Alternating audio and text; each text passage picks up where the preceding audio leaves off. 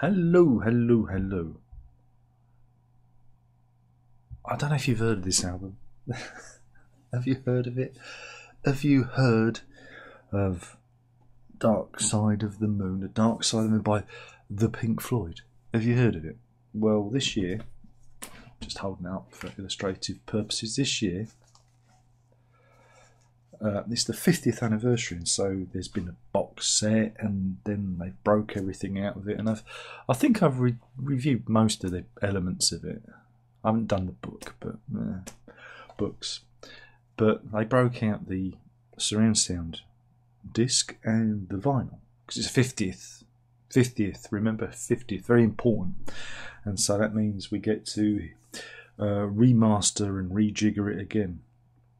Again, it's not remixed, it's just remastered, which means that they just do another kind of, well, another master, another pressing of it, really.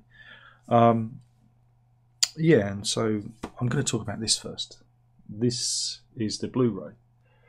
For those of you who don't know, one commentator said, why would you release music on Blu-ray? And it's like he'd been asleep for the last 20 odd years.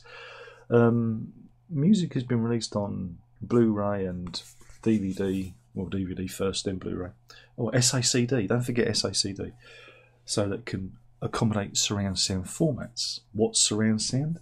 Again, I'm going to talk to you like you don't know, because there are people out there that are a bit thick. It's just the way it goes. I can't help it. But surround sound is a type of audio which uses more than two speakers, because mono is one, two is stereo, and surround sound can use 5.1, 7.1, 9.1 speaker systems. That's where you have multiple speakers around and a special amp, and that's what this is for. But now there's also Atmos. Now I don't have an Atmos system because I've got a 7.1 surround sound system and I don't feel the need to upgrade. So, I was thinking about it, and then I thought about it, and then I looked at the prices and I thought, until my system blows up, then, and even then I'll probably just get another 7.1 system. So yeah, that's what this is. This is like, it's got Atmos, it's got your 5.1, it's got your stereo mix, and it's on a Blu-ray. So you need a Blu-ray player to play it. So don't buy this and put it in your CD player, because it ain't going to work. So what did I think of this? Well, seeing as I didn't listen to the Atmos, I don't know, and I don't care. But you do have the 5.1 surround sound mix. Now again, I don't know. It doesn't say it's been remastered. It just says 5.1 surround sound mix, whereas it does say remastered stereo mix. So this is new. This isn't new, and that's new. I think that's how it works. Again, I don't know. I'm sure someone will correct me, because frankly, I'm worn out by all these reissues. Again, the 5.1 surround sound mix was reissued back in the was it the 20th anniversary? Whoops, there go my headphones. Where am I? This one. This one. This is when it was first out in surround sound, and this is on SACD, and it's so small I can't see when it was published. I can't see, but I think it was the 20th anniversary. Oh no, 30th anniversary. 70, 80, 90.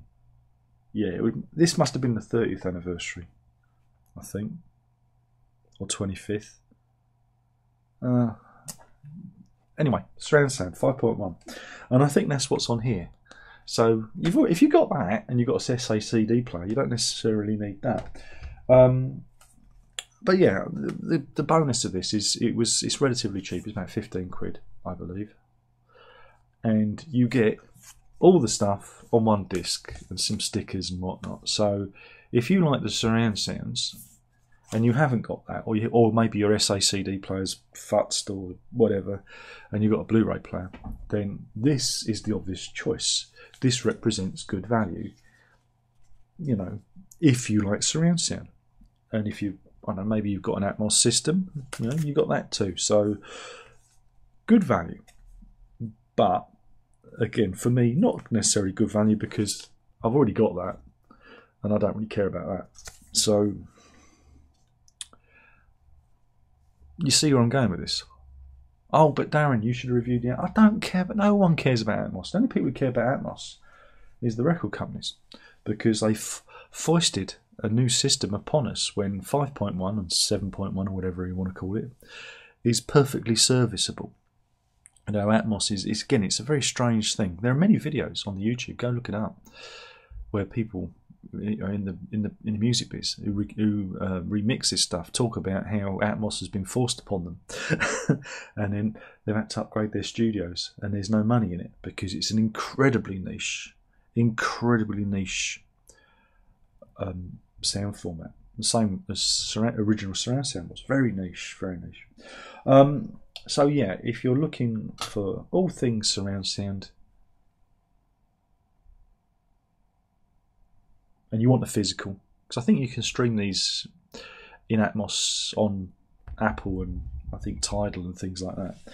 But don't hold me to that, because you know me, I don't do any research. I just come on here and talk because research is for pussies. I just can't. This is all landfill, isn't it? It's all landfill. And then we come on to this. This is the 50th anniversary pressing of the stereo. And I listened to it, and I must admit, I wasn't that impressed compared to the 2016 one? I can't remember. When was it? Was it 2016? It wasn't 2011, was it?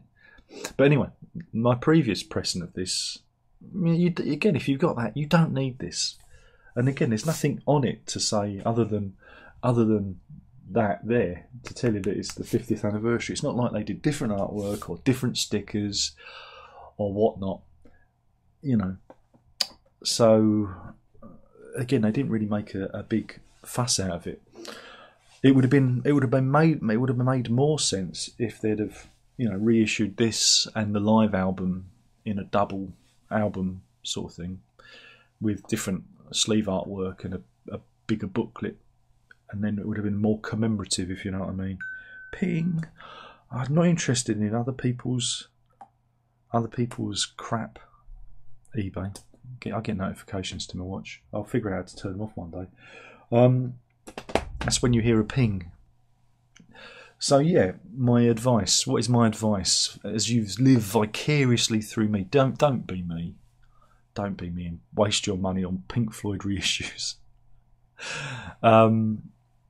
Yeah, I was really underwhelmed by the vinyl pressing, to be honest. I thought it was a bit dull, actually.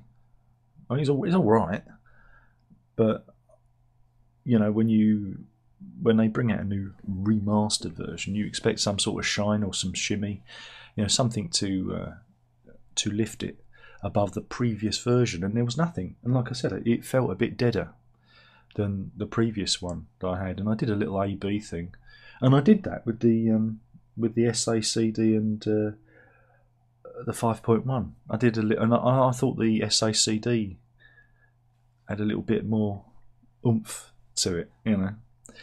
And then you start getting obsessed, don't you? You start doing A/B comparisons, and then you check yourself and you go, what kind of wanker have I become?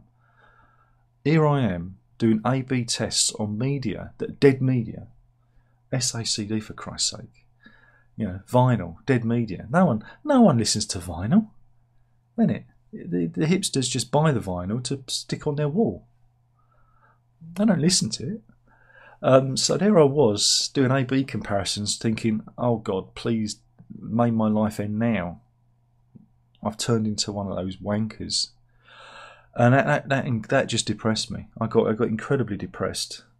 But it made me realise that there'll probably be another one out soon. They'll probably reissue it again and again and again, and it never ends. It's never going to stop.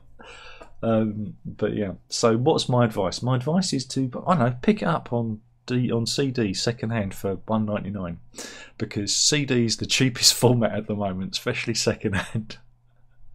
That's all I can come up with. I mean, out of this whole, I'm going to talk broadly about the whole 50th anniversary thing. Yeah, it would have been nice if there was a complete and utter remix of the album. Not a redux, a remix. We never need a redux, but if they'd have remixed the album and actually, I don't know, mixed Roger Waters out of it. Imagine that. Imagine if they go, no, we're going to remix it and remove Roger Waters out of it. Oh no, we're leaving the bass in because Dave played that anyway. I'd have paid for that one. But yeah, you kind of come away from this whole like 50th anniversary thing. Really, only the live album is like the first. It's a first, isn't it? Really, even though that's available in various bootleg circles in more complete forms. That live album is truly the only new thing that came out, and the book. But nobody cares about books, do they? We're here for the product. We're here for the music product. That's the only really thing that's come out of the whole 50th anniversary, and that's a real missed opportunity, I think. Again, the whole box set thing was, and I've mentioned it before, I thought was a complete... Well, it was boring, wasn't it? It was boring. And this is boring. This video's boring. I'm boring. Let's all be boring together. So yeah, what conclusions can we draw? It's all a big con, isn't it, really? I think that's the conclusion we can draw from all this.